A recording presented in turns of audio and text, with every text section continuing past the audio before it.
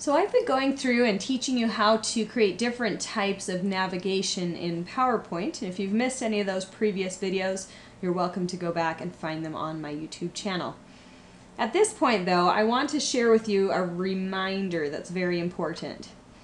If I create navigation in my PowerPoint, like I've got picture navigation on this slide, or text hyperlinks here on this slide, or button navigation like I've got going on this slide and some of the others. If I'm going to use these, I really want to turn off the regular linear navigation, and I want to show you why.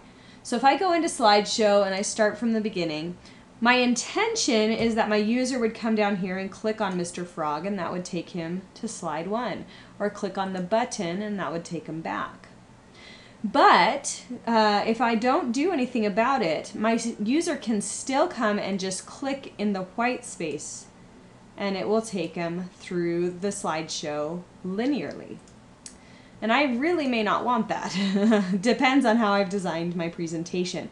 So it is my personal encouragement that you turn that capability off so that nobody accidentally clicks on the slide and then is lost in your presentation. I kind of want to force them to use the navigation I've set up. All right, so how do we go about doing that? Well, looking at my ribbons up here, how do I establish how we get from slide to slide? That is found under the Transitions menu. Okay, so you may have played with the Transitions menu before, having it do a wipe across or a fade between or something to that effect. We're going to skip over all of those, although you're welcome to put those in. Come all the way down to the end and you'll see this option here, Advanced Slide, and the default is on mouse click.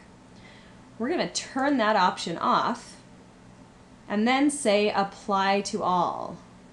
That'll make it so that the user cannot navigate between your slides without using your navigation you've designed.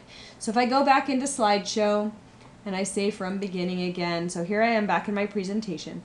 If I click in my white space now, click, click, click, click, click, see nothing happens. I have to click on the navigation that I have provided for them.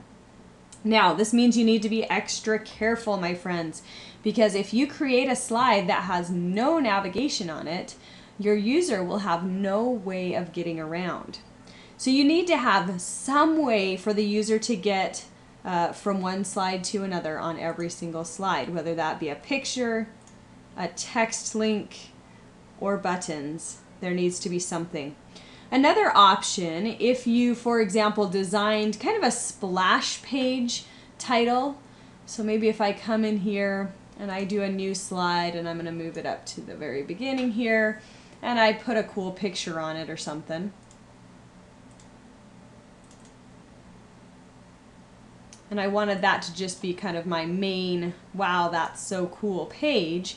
I could come into Transitions and put a timing on this. So after 3 seconds, I want you to transition. Okay? And that would just have this screen up for 3 seconds and then move right into my other slide that I've got here. Or another option would be to have a little text box and say, click on the frog to begin. So I need some way to get from slide to slide, but I can use timings in this case if I wanted to, because I don't care if the user has control over this slide. All right, so if I go in, slideshow, from beginning, 1002, 1003, there we go, click, and so we go. All right, so that concludes our series of tutorials on using kind of non-traditional navigation within a PowerPoint presentation.